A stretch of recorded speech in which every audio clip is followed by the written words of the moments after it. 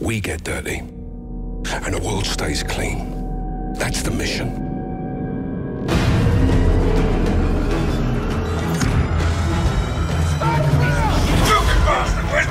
You can't know war unless you have fought arse over elbow in some shitbog full of traps.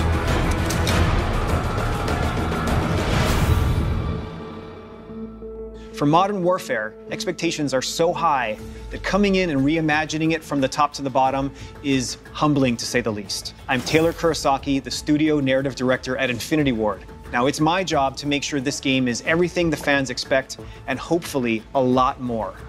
Today, I have an opportunity to sit down and chat with someone who has a similar challenge and responsibility, and that is Barry Sloane, the guy that's bringing to life one of the most beloved characters in the Call of Duty series. Thanks for being here. Of course, mate. It's a pleasure.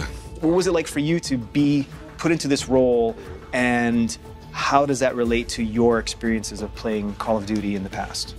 I was very drawn from Call of Duty 4, the first Modern Warfare when that came out. I had that as part of my upbringing, my childhood, and then to become him has been just an incredible experience. I knew that if we found a guy who could exude what I think we all have in our collective memory of a guy that is Price, yeah, the ceiling would be way higher. And I think that's what we got with you. And obviously I wasn't aware, because you weren't saying it was Captain Price. You were just saying, I can't remember the name on the audition, but it was Commander Sykes. Yeah. I knew in that moment, I felt like, okay, this is the guy.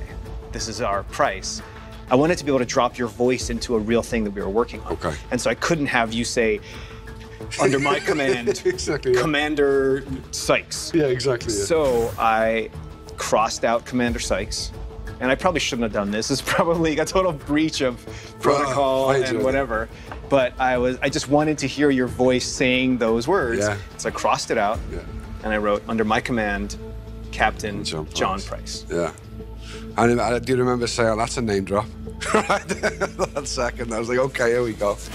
Under my command, Captain John Price, you will have full executor authority.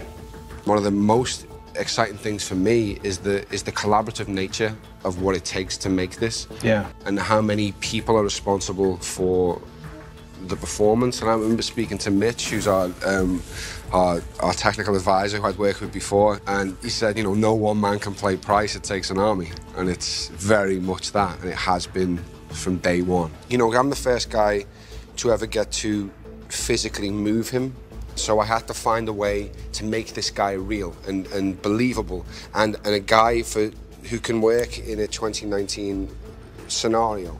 Above all else, he is a protector, and he is a guide. But I wanted to make sure that in every scene I'm checking in on the person that I'm with. But I tried to make this Price be someone who you would aspire to be. Well, it's not over yet.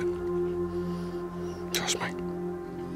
I always have. For you, I mean, you've got not just one character's work to worry about. You have the entire franchise on your shoulders. How did you feel about having to take that on?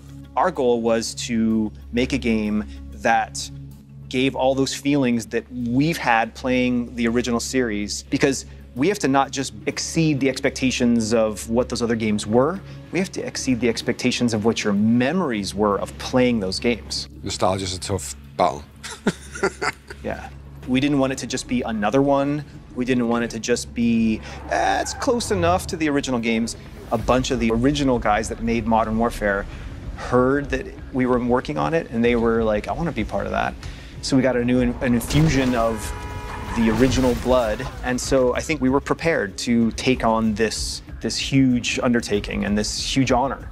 As someone who is a fan of gaming, who plays, although I'm filming it, I'm still not part of the process of making them. You've taken what was the acceptable level in this genre and put it somewhere that people are now going to have to try and get close to, because it's blown my mind what I've seen. I didn't expect it to look as incredible as it does. It's really, really special. When can you breathe? We just did. So let's talk about embodying the man, yeah, right? Being on the PCAP stage, making a TV show or a film versus making a game, and what that experience means to you. There's much more parallels to theatre and video game because you're being asked to dispel belief in a similar way. You know what I mean? It's that you know you're going into a make-believe world quite clearly. You're separated from it, but your brain allows you to believe aspects are real.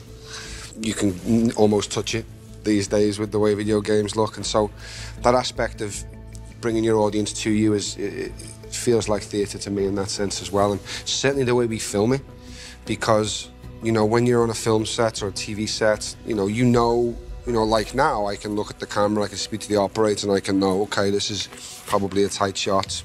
Hopefully I'm getting it right somewhere around here to about here. I know I've got about this much space, and then my frame cuts off, so I can manage my shot or my performance for that particular shot. But when we shoot PCAP, we have the whole room. Yeah. And I don't know what point you're going to come in for the close-up of pricing here, or when you're going to need to be super wide to get the feel of the scenes. You have to be on the whole time. You have to know the man or the woman that you're playing and be in there, locked in the whole time, because it could be on you when you don't expect it. Like Jeff will be there with the camera making the shots, but that's not necessarily the shot. Yeah. You can't play to that camera because it's not there, so it's like you have to just let him direct you through, but not react to the camera being there. We're all just pawns in this. You speak for yourself. Talk about the training you went through with Mitch. It was tough, man. Mitch and Steve, they both served in the SEAL teams, and their way of educating actors is to literally drop you into the most realistic version that is possible. A lot of my technique is from him. Like, just in general, my shooting technique, the way I clean rooms, come from his techniques. Get down on the fucking floor now! Get down! Get on the fucking floor! Stay there! I mean, the war genre in general, it's a source of pressure. Yeah. For characters, right? You know this better than anyone, that pressure reveals character. Mm-hmm. And that's what we try to put our characters under, is under pressure, so that they're forced to evolve. They're forced to overcome that obstacle and get out of their comfort zone. And so for us as creators to work in that genre, that's part of making Call of Duty, and to not only empathize with characters who are put under pressure and have to reveal their true nature, and to be forced to make those kinds of choices, and to do the thing that Mitch and Steve and those guys always say, which is to operate perfectly in an imperfect situation. But now you go, here's the controller. Yeah, now you try. Good luck. Yeah. It's been an honor working with you, man, and I hope we get to keep working together in the future. That's it, mate, absolutely. Yeah. Where do we draw the line, sir? You draw the line wherever you need it, Sergeant.